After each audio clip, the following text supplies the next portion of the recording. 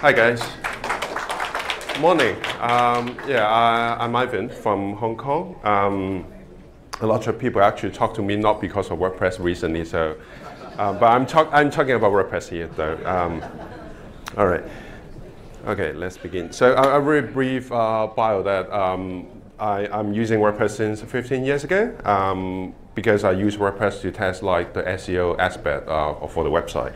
And I built like 50 sites in order to test the SEO in the WordPress, and some of them actually went quite well. I exited some of the sites 10 years ago. And recently I have a WordPress agency which built 350 sites, WordPress and WooCommerce site for a customer and optimization as well. So I like to do a lot of WordPress stuff, so that's why I also organize in Hong Kong the WordCamp. Right, and also I did publish some books in Amazon, and I got lucky, it got into the top, and there's some strategy as well if you want to learn later on. So today's topic is about the content strategy, how I could do one content and publish to 5 different channels, and basic concept of the lead generation as well as the SEO stuff, which I'm more passionate about. And this exact strategy I used a few months ago. I already have an agency to do WordPress stuff, but I launched another one for consultancy business. I use that as well to reach this amount recently. So the idea for SME like myself to voice out to more people the branding or what we offer is difficult because we do not have a lot of budgets like the big guy. So what I do is I want to make good use of one single content to multiply it in order to reach out more people. So the entire idea is to reach out to more people in different channels with one source of content. So this is what I do. Basically, I have a channel because I'm doing online course and in the education stuff. So I do a video, and then I put that video in Facebook, YouTube, and LinkedIn, of course, because Facebook and LinkedIn actually embrace video more, which means it gives you more boost to reach out the audience. And then those are 3 different platforms, right? And then I go to Fire or other platform to ask someone to transcribe, because I actually speak Cantonese in Hong Kong, which is harder to find people to transcribe. I use those platforms, and then I transcribe into a blog post, which is what I use for the WordPress. And the other one is that I use a platform. I use tools online which I can convert YouTube into MP3, and then I use a free platform called Anchor, and it will automatically upload to the Apple, Google, or Spotify podcast. So this is how I use it as solopreneur or SME business, that from one single video into 5 different channels. And because of WordPress, I could transcribe into text, which you can attract traffic in the SEO aspect. So in order to do video, it is actually quite easy. In the past, I want to make it more professional. Now, I really don't care. I just take the phone and then I just do it anywhere. I can do it here together with you guys live if you want to. So in the past, because I don't have a studio, I don't have a great budget, what I do is that I turn my restroom from my home into a studio, right? That simple. So I bought something in Taobao, a curtain, which is green, and then I bought something like this, a light for KOL, right? And then I use an app which can take out the green stuff and then turn in other colors. So I can give you like a few seconds of what my video would actually look like to get a general idea what you could do from your restroom. Right, it's in Cantonese. But you can see that it looks professional, right? I don't have the lighting, I don't have all the stuff. It's just the app I use in my iPhone and then turn the background to something else. It looks professional, but now I don't care. I just do it anywhere. The reason I do it at home is that I just want to wake up and do it. I don't want to, schedule a studio or do things like that. It takes time. So I just want to make myself easier in order to spread out more content. Because obviously, you need to know your position of your business or as a person, that obviously I'm not selling you because of my hairstyle, right?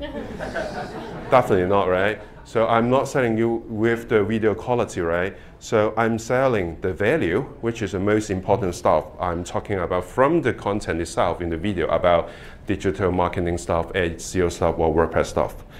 So as long as you know where your value is, you don't care other stuff, right? Just make it simple. So the other concept I would like to do is a lead generation concept. It could go along, but I would just make it really simple. So WordPress has a lot of different plugins which make it easier. You can turn your WordPress site into different landing page. And as a landing page or lead generation page, the idea is you want people to go to your page and then perform certain action you want them to. In other words, that if you have a normal website, you normally have like a menu or other different stuff, right? It will distract the users from what you want them to see. But a landing page is that you do not have a menu at all. You just have very specific message or image or headline that to tell them to do only one thing at a time. A quick sample would be something like this. So they go to a page, you tell them to download something, and then you collect something from them. It's a fair deal. It's an exchange for the email or their content. And the idea of a lead generation is something fall into what we call a funnel. So basically, you put traffic in. The reason I do the content multiplication strategy is that I want to reach more people, and then I want to throw more traffic into the top of it, which is a traffic, and then I can qualify the leads, and then at the end of the day, it will go to, they will become my customer. So it will go to something like this. Maybe in your funnel, it may involve more steps, but at the end of the day, you still need to have traffic and qualify the leads. So besides the traffic, the other important thing will be the conversion. If you throw a lot of the customer into your website, but if your conversion rate is only like 1%, so you can put a lot of budget or money for the advertising for the traffic, but it doesn't really help for you to capture the business or convert them to your customer. So conversion rate is another thing which you do not need a lot of traffic, but you can also get a good money for, from the customer. So conversion is more like what you want them to do by step. And this is just another example similar to that one. You want them to do a specific action on your page instead of they go around, navigate around other page of your site. So just a quick question. If you are me, how do you attract people to submit their information? Because some people, they're actually quite concerned of their privacy. So in one basic answer, we'll be giving something free, right? It's hard to resist, right? But the free value has to be high enough for them to give up or give you their personal information like email or number or the name. So there's some ideas of what you could actually give up for free, no matter what business you actually run. It could be for virtual, for like coupons or ebook or webinar, or could be a physical product if you require the address. So some figure that I used a few months ago, I actually asked them to fill in the email. I got about 1,240 from email. And I got on the top here, that is actually something what I call web push. Not sure you guys are familiar with this. When you go to a website, it will pop up something like, do you want to receive like a push notification from your browser, from your Chrome? If you click yes, which you do not give out your email, right? It's just pop up from your browser. it is for those who are very concerned about the privacy. So I reach out people from the email, from the browser, and from the Facebook as well. I put like a little chatbot in the Facebook fan page. So when people, they say hi to you, they automatically subscribe. And then you can blast things to them. If you do that 2 years ago. Recently, they changed the rule a little bit. You need to be careful when you do that, if you start to think about that. All right, so the other main thing I want to talk about will be the SEO. So you need traffic, different source of traffic. You need to increase the reach in order to put people to your website, to your landing page, and then convert people to become your customer. So the big part to me will be the SEO.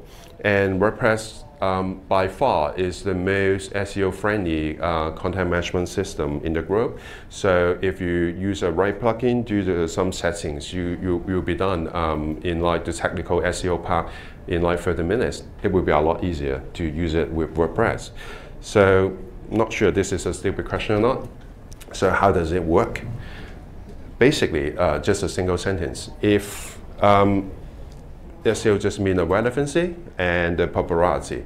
In technical terms, it is the keywords, the content itself, which consists of different combination of keywords, and the links. Links is like the backlinks and then internal links, which are crucial and hard to get as well.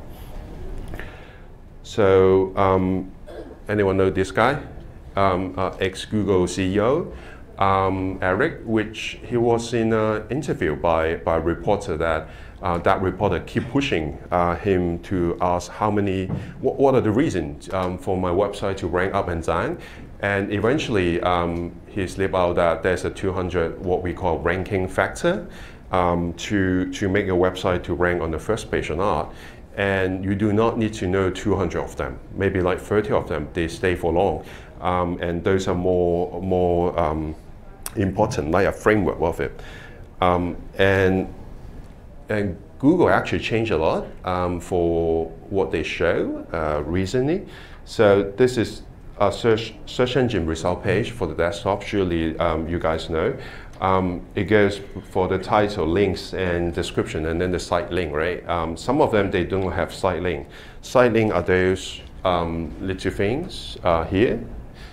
If your content have installed some plugin, it will be automatic be up there, and you have a higher exposure for people to click on your contents.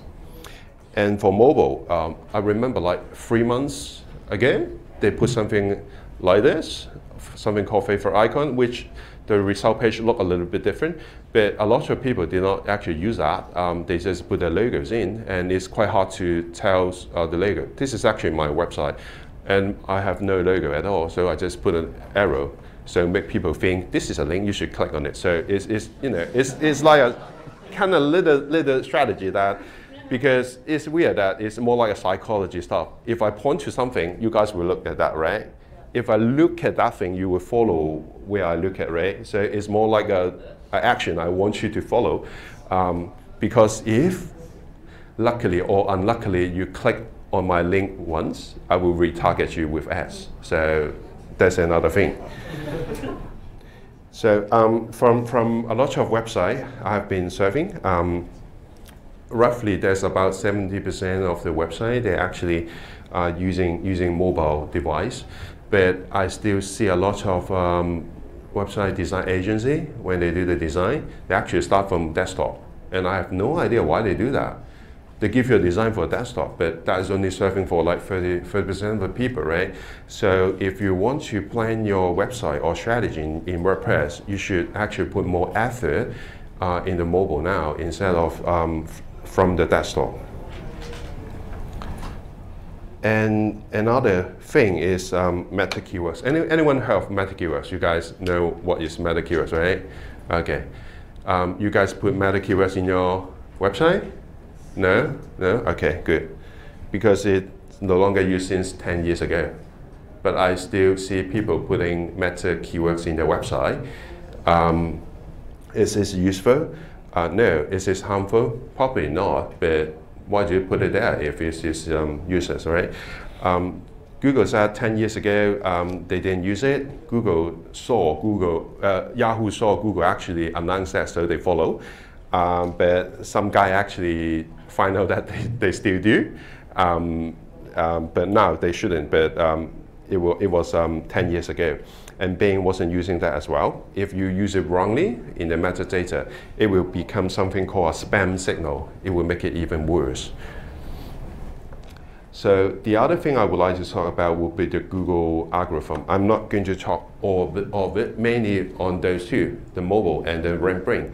So 4 years ago, they launched 2 big algorithm updates. Basically, Google updates their algorithm about 200 times per day now. So you do not need to worry about too much, because some of them they are minor. So in 2015 they launched algorithm for mobile, which is very important, of course. The other one is RankBrain, which is the first AI deep learning algorithm for a large scale of search engine like this. So what it does is that it becomes a brain for the Google search engine. They will understand what you search and your intention behind your search in order to give you the result.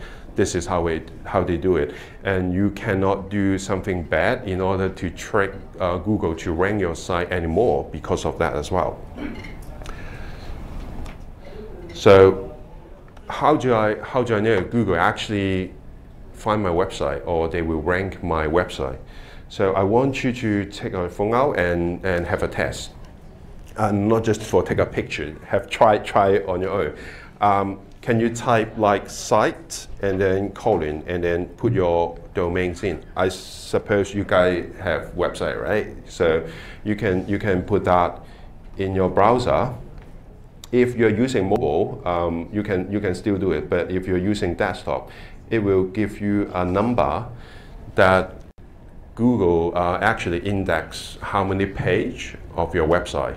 So you can get a general idea that Google index how many pages of your website, which means it is the chance that your page can actually rank in the Google. So anyone try that? You guys have? All right, great.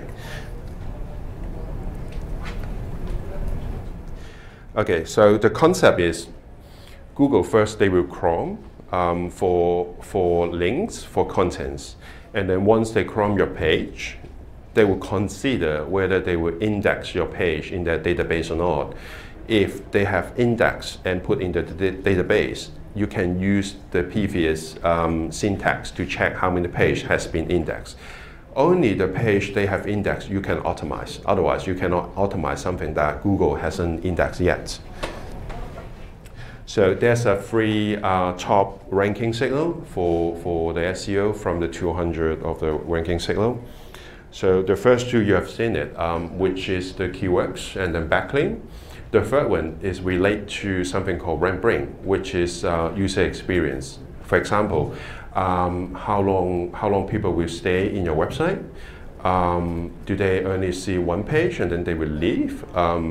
Things like that. And Google can easily know how long people stay in your website because you guys install Google Analytics, right? You use Gmail, right? You log in, right? You use Chrome, and you use Google. Go to a link and then click back if you don't like it, right? So all the information they collect will determine that your website UX is good or not in order to rank your site up or down. So a simple idea would be if someone search for keywords, say English Tuesday, and if your title is good enough, more people click on your link, it gives a strong signal that people actually like this link better than that, and then from time to time they will move you up. So this will be the idea of the UX. And the other thing is, if you have content in your website, but your site might or might not be ranking up in Google, but do you know the intention of searching certain keywords in order to reach to your site? There's a few types of search intentional. For the first one is like informational. it's quite hard to convert them to a customer. For example, people just look for the best, for example, smartphone, they just type different thing. And then the commercial intention would be like, they type like best of smartphone, so they give a more like comparison kind of stuff to the user, but it is not exactly by the point they want to buy it. They are more like in a phase of considering. And the navigational is more like the branding. You know, the most search in Google in the group is facebook.com, right? People actually know the domain, but they go to Google and then they search it for some reason. So the navigational is still very important. And then final, which is the transactional one, is people who are searching like buy iPhone, or they search for iPhone coupon, which they don't have, but people still search that. When people search for particular keywords which drive people to buy the products or service, that will be transactional. And this is why those keywords are more expensive. And if you do have some keywords relate to those aspects, it gives you more opportunity to rank in Google search. And just to give you a general idea that this is a report from marketing charts that showing the Google actually dropping the advertising while Amazon is increasing. More people actually put advertising there. The reason is that if you go to Amazon, what will you do? You go there to buy stuff, right? You're doing research there, right? So you put advertising there. It is all about transactional. So I put advertising there, people go to the product, they buy it. So people, the merchant or the brand actually recognize that, so that's why they put more budget there. And Google actually knows that, and although they are still the market leader, but they got worried. And that is why in the past year, you can see Google change a lot of the things when you search it. For example, the favorite icon. For example, the feature snippet, or they put more different stuff in the Google search in order to make the user stay on the search. One particular thing is something called AMP, Accelerate Mobile Page. In the past, when you go to Google, you click on a link, right? You go to a separate page, open a new window, right? But now, when you click on that, some of the site, it will be like pop-up window. You click close, it will stay on your Google search page. The reason behind is that because the traffic, the monies are dropping, so they want to keep you longer to their search engine, right? So that is the idea behind. So I would like to let you guys to do a really quick keyword research, which will help you to do for your website. So basically, you could type in some keywords in Google now. You can try that. So if you do that, say I want to find an English tutor. If you do that, it will show you something called Google Suggest, right? It's simple. But if you move your cursor to the top, to the front, it will show you other keywords as well. So you can simply take those suggested keywords from Google and try to see whether your content actually fit for those.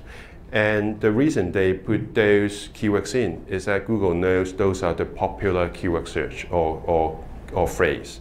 So it already tells you what are people searching in rankings. So as long as you put more similar keywords or phrases in your content, make Google easier to understand your content actually match the user search intentional, right? And it will help your website to rank on the top faster. And this is Google Suggest. And then I will move to the bottom. And then the other, this one may not have one. Maybe I search other stuff. Let's say on the bottom right here. This is something called related keywords, or what we call LSI, latent semantic indexing. So it means that it does not necessarily need to have the exact keywords of what they search. As long as it has the same meaning, it will show there. And if you do that to your content, you will be like outrank some of your competitor already. And the last thing I want you to have a try in your mobile as well is you go to you go to a search. Let's say you search a particular keywords, and then you see, okay, this is my competitor. And then I click on it, and then I click back. You will see something like this. This is actually new since a few months ago, right? Only happened, it actually started in mobile. Desktop is recently happening as well. It will show you people go to your competitor website. We also show those keywords as well. People are more interested in those as well. But I'm not telling you to go to your competitor and then to click back, because it actually hurt their SEO. You guys, because I go to your website for 1 second and I go back, the bounce rate increase, and then the time on site is like lower, right? So I don't tell you to attack your competitor. I'm just saying this is a way to do a competitor research, right? Don't be evil, yeah. Right, that's just a screen of what I show. So the other thing I would like to talk about would be the content strategy for the SEO, and I need to do that quick. I only have 5 minutes left. So this is a question I got asked a lot of the time. Do you have a lot of content? Is it better for SEO if I have more frequent update, more article in the website? Is it better than, in SEO? Do you guys think yes? Do you think yeah? More content, more frequent for SEO, yeah? And anyone, yeah, fresh content. Anyone say no? No one. Right, there's a couple of that there. You want to talk about that? Yeah. So I want to give you an idea. I had a website, but this is in traditional Chinese, but just to give you a brief idea. Let's say I search WordPress Hong Kong, and there's one of my site, I put it as a testing, right? And let me go to that homepage. For this particular website, I only have 3 articles, that's it. And all articles actually published since 10 months ago. So it is old, and it is definitely not a fresh content. It is only 3 pieces of content, right? So that is bad for SEO, right? All right. Let me give you the Google Analytics of my site. Right. Since I published the first content, only 3 content actually, 8 months ago, yeah, and I did nothing. That's it, and then it just kept rising. I'm searching for the, during these few months, on the top you can see it's only for the organic search. So the traffic is for SEO only from Google traffics, and I did nothing else. 8 months ago content, only 3 pieces of content, and it kept rising. Why?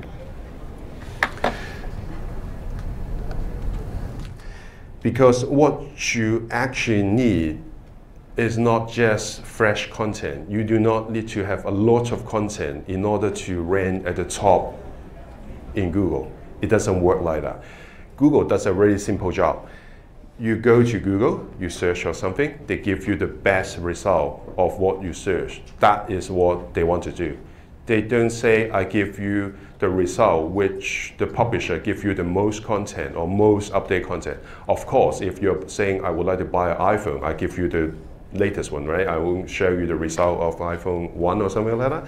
But it just didn't work like that way. You do not need to have a lot of content in order to rank really high. So let me show you what my content is. So for example, this is one of my content.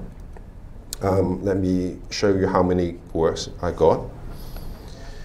I got about 5,000 traditional Chinese words here, which is equivalent to roughly 10,000 words in English, something like that. The point I'm trying to make is I do not know how to write Chinese. I actually use voice to text in order to make this. And I do not do that by one go. I do that article 8 times. I put like 400 words and then put it up. And then for the next few days, I put another 400 words because I cannot produce like a 5,000 word in one go. And the other thing is you could always find a way to find someone else to type for you or do things like that. And I have something called an index page. You can see it like a book, right? And the index page alone is 461 words. But the index page is good because if a user seeing such a long post, they're actually scared, right? But they can always click on only the part they like to see. And because of that, they can actually search a particular keywords in Google, and it will show something called site link, which I showed previously. It gives you an extra benefit in order to show to the user when they search a particular keyword. So what you need to do is not frequent content, is not really a fresh content. What you need to do is something that people want to see. So that's the whole idea. And this is the aspect for the UX as well. And if you do not like to write, that's fine. I actually put a post like this. I asked 20 people who are experienced in WordPress. I just asked them really simple questions. Say, what do you think? What theme do you actually use? And what plugin do you use? And then I just wait for the answer. That's it. And then I got 6,000 words here on the next few days. That's it. And this is really an easy way to do it. And also, this strategy is good for something that if you ask someone for their opinion and they put their website in, if you are being interviewed, normally they will share this particular link in their website, right? And in Facebook as well. So it helps to build a backlink in a sense. Because I'm actually running out of time, I have to go to the last slide, which is my content. But my content is in traditional Chinese. You can email me. I got a fan page as well. I got a few hundred people there. And I use a lot of different tools in order to increase the reach, to avoid too much competition in just using Facebook or IG. I use a lot of different tools. That's all for my speech today. Thank you very much. Thanks so much, Ivan, for a talk that's so full of insights. I saw everyone taking lots of photos. Any questions for Ivan? Yes? Okay. Tell us your name and... Hi, my name is Chi. I'm a little bit lost in the last slide. Like yeah. You say the content is not important to be a high rank in the Google. More important, the keywords are more important, right? The freshness of the content, the number of the content is not. But let's say I only have 3 pieces of content in my website, but they're long enough, they're in-depth enough. So people actually recognize those 3 pieces of content and rank a lot of different keywords related to the content. Because of the content, they are long enough.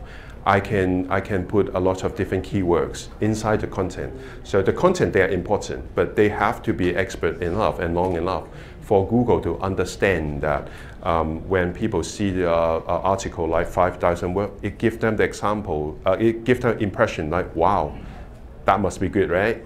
Maybe you haven't seen it, but you can send to your friend. So that is one of the way the long content will help in a sense, yeah. Okay, so thank you. Yeah. And I have a second question. Is that content should be an interest page, like for example, like homepage? Right. Or different pages, like for example, like this day we have like a homepage of nothing information of the blog post or content, more about the UI and UX. Right. It actually doesn't really matter because you cannot put all the content on the homepage, right? It will be 1 page, right? And you only got 1 chance for the Google search, right? Homepage is more like on my blog. Homepage is like indexing for the 3 different blog posts, more like a diversified. But for the SEO aspect, it doesn't need to be. As long as you submit the link to Google, they will know. Yeah. Thanks for your question. Anyone else? Okay. Name and question. Hi, my name is Martha. I use this SEO plugin for my WordPress site. Yeah. Yoast. Yeah, that one is the best I use. Yeah. So there's one feature which they mentioned in there, which is to switch on this feature called Cornerstone article or Cornerstone content. Yeah. What is that? So you mean Search Console? Yes, on Search Console. Search Console. Yeah. Basically, since 2011. Google Analytics actually shut down the keywords which you were able to see in the past, what keywords people search and then they go to your website. But since 2011, it doesn't work that way because Larry Page said we want to keep people privacy, so we shut it down. So you need to use something called Webmaster Tools in the past, but they renamed to a Search Console last year. So it gives you an idea exactly what people search and your keywords position for people to search to show what keywords actually are doing better. And you can compare month by month. Are certain keywords, are they growing or are they dropping? Or is there any new opportunity of the keywords they might be rising? So definitely you need that if you want to understand what people search in order to find your website, yeah. But you do not need to do that inside the Yoast SEO plugin. You just go to Google Search Console and that will be fine, yeah. But what happens to like when you turn that cornerstone content on? What happened? It works. It will show some figures in the Yoast, as I remember, because I didn't use it. Because if they want to make it better, they need to keep updating the API, which I don't think they will be that frequent. Yeah, the other thing in the Search Console is that if you want Google to find your site faster, you need to submit a XML sitemap. Yeah, that will help a lot, yeah. Okay, we have time for one last question. Okay, hand over to you. Thank you. Hi, my name is Stan. I would like to hear your opinion regarding the UX. So, as we said, the amount of traffic also affects your ranking. Yeah. But nowadays, people rarely go to the second page, right? So this means that the pages which are already on the first Google page get the most traffic. How do you think it would be possible for the new content to be ranked higher? Good question. So basically what I also would do, I would go to Google Analytics and then I would go to, like in the past month, the top traffic pages. Top traffic pages means Google already found that page, right? And you got traffic in that page. What you could do, you put internal link from that traffic pages. The idea of Google Find Your Site is simple. They go to a very frequent visiting page, like the top of a page, and then they will look at it every single day to see any update of it. If you put something there, it will help Google to crawl from this page to the new page, which means Google discover the new page faster. So it does help a lot if you put internal link, but you don't put internal link in a very lazy way, which means you just stuck your link there. It doesn't work, right? You need to put something what we call a text anchor. You specifically link a keywords internally to the second page to tell Google this specific keywords belongs to the new page as well. So it will help Google find it faster and then help Google to rank the right keywords to the new page. Yeah. Thanks, Jay. Thank you. I know you probably have a lot more questions, but please look for Ivan. Yeah, I'll be here all day. I have nowhere to go. I'm not going back Hong Kong today, so yeah. Okay, so we'll have the next speaker set up, and in the meantime, there's an announcement.